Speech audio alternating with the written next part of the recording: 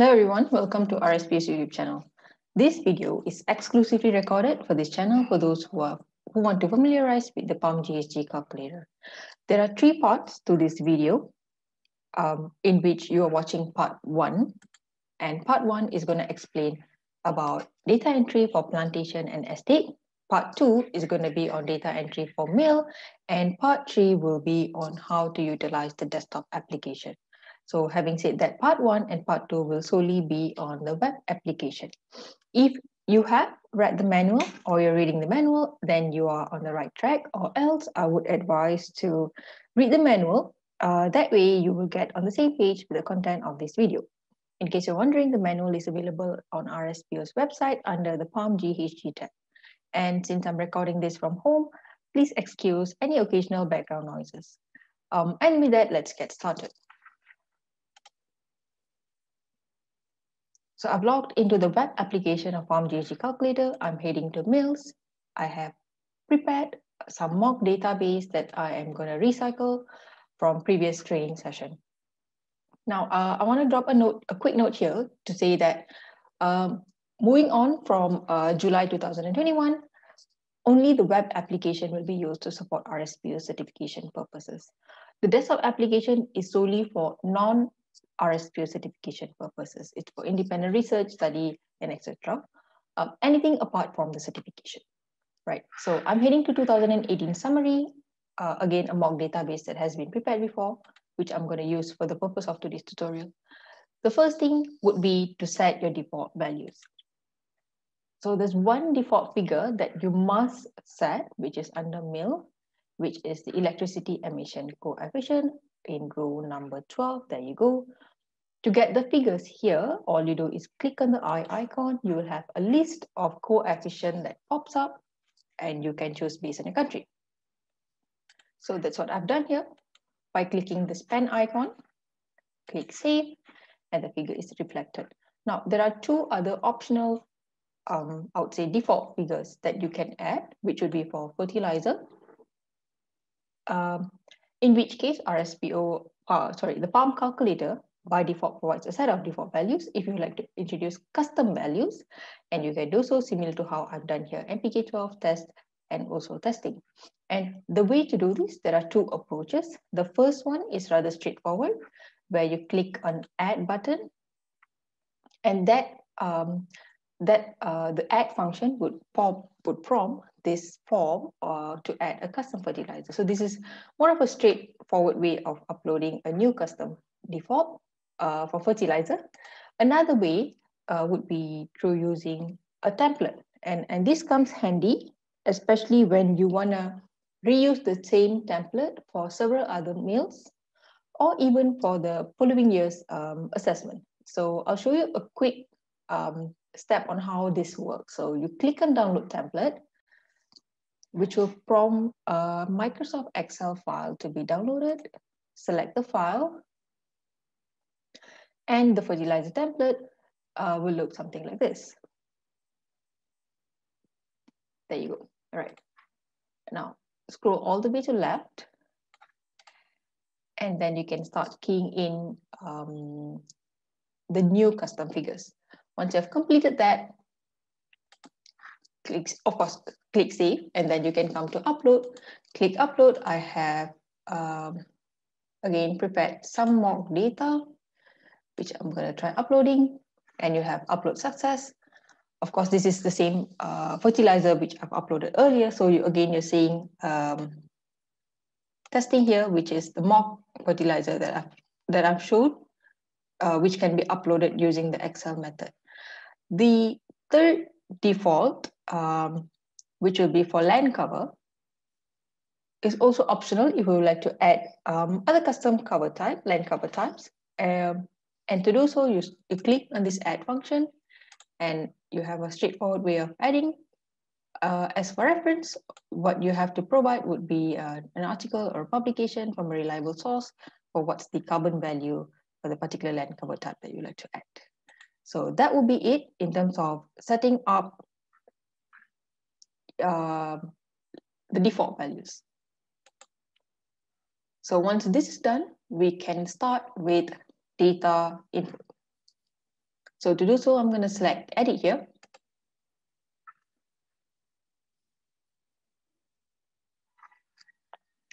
Right.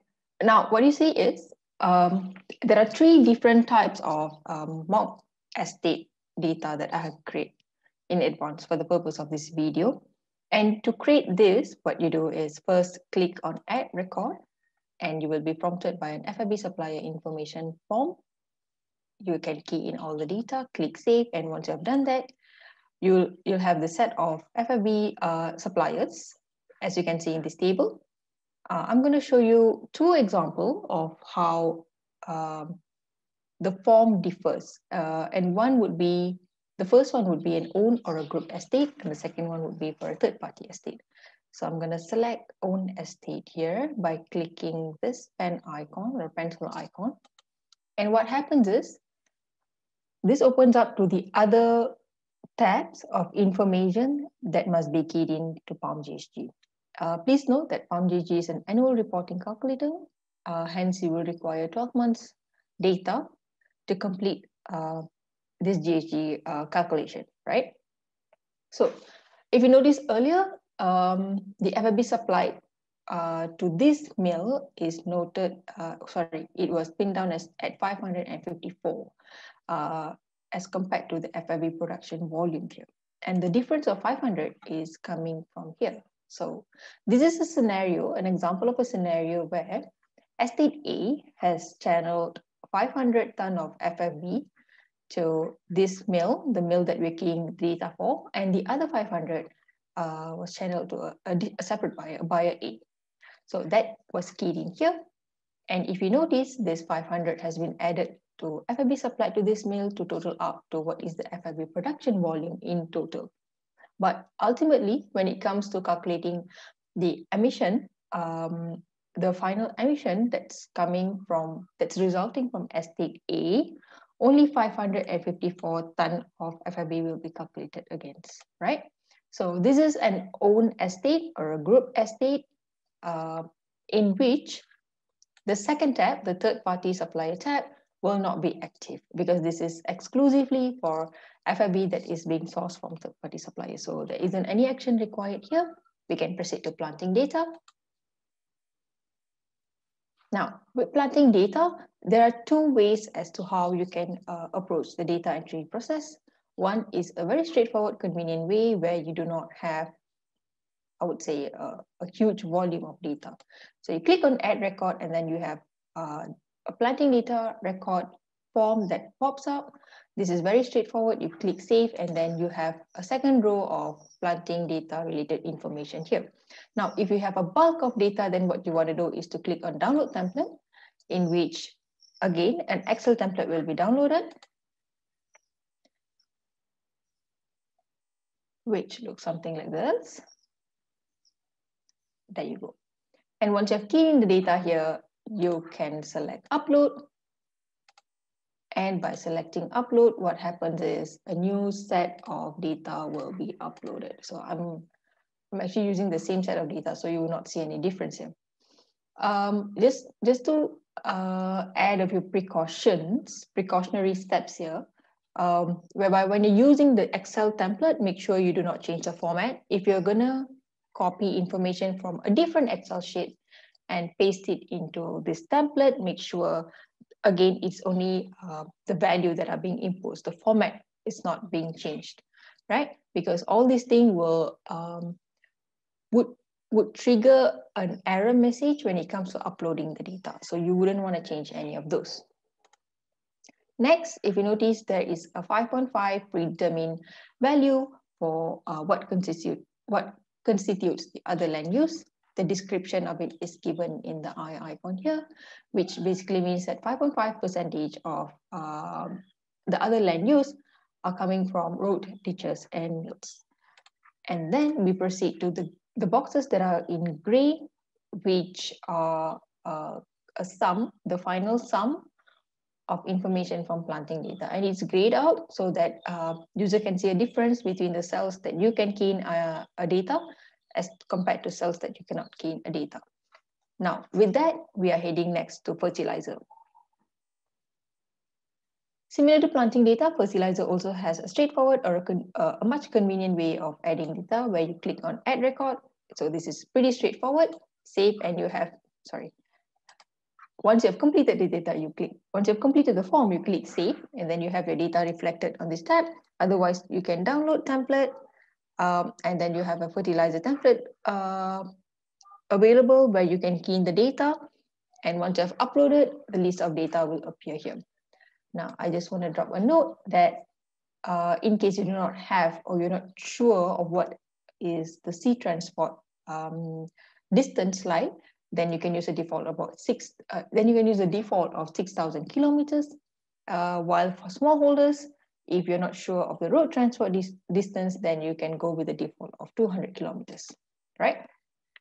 Moving on to field fuel, where generally the add record method is simple because there isn't much of data. At most, there are only 2 rows of data when it comes to field fuel. So it's either diesel or petrol, key in the volume, save, and then you will have your data appearing here.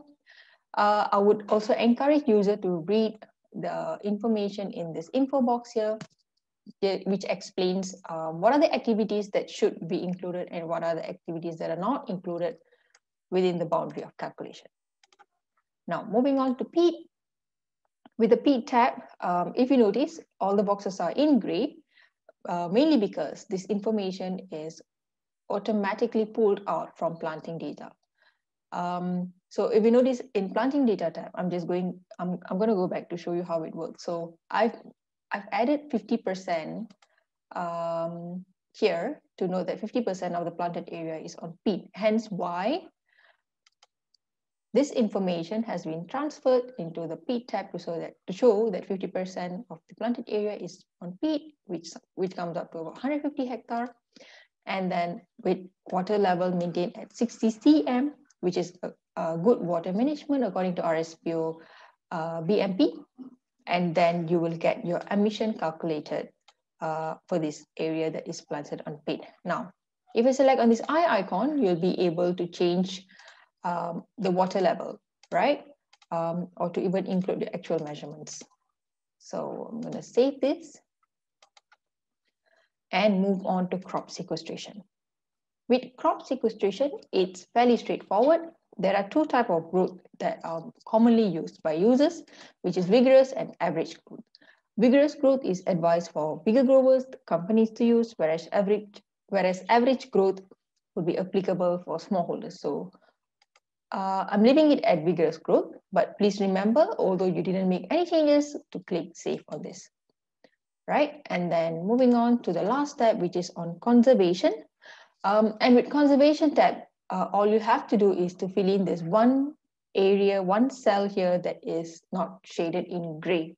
And that would be a regional average carbon sequestration for conservation area. I have selected 9.17 here for Southeast Asia. Once that is done, you click save.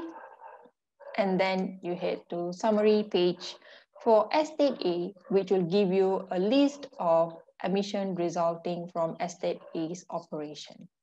And if you would like to know how these figures are appearing, you can click on calculation sheet, which contains formula for how the emissions are being calculated from planting data up to N2O emission for peat, right? So that is a very quick walkthrough of how data entry for plantation or estate is done, which is part 1 of this video. Now there's going to be part 2 of this video, which will explain on how mill operation data is being keyed in. So this is a typical scenario of data entry if you are using a mill database. There are also independent estates who are using PalmGHG for certification purposes. The only difference for a no-mill database is your data entry process stops here. You will not be able to see this if my cursor is visible. Basically, you will not be able to see extraction up to compost since these are mill-related data. So you'll have to key in FIB and then you have your summary of your estate and your data entry ends there. So that's about it for part 1 of this video. And in part 2, we will look at how to do mill mill operationals data entry. Thank you.